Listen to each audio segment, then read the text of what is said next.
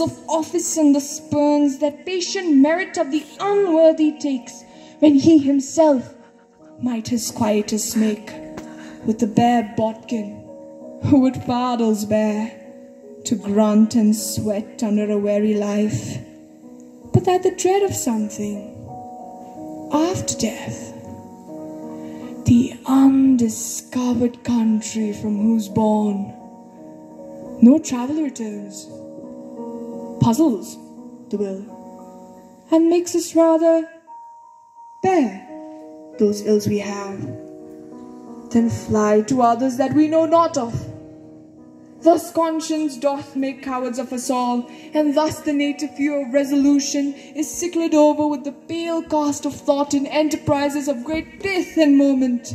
With this regard, their currents turn awry, and lose the name of action. Thank you. Now I would like my friends, and I'm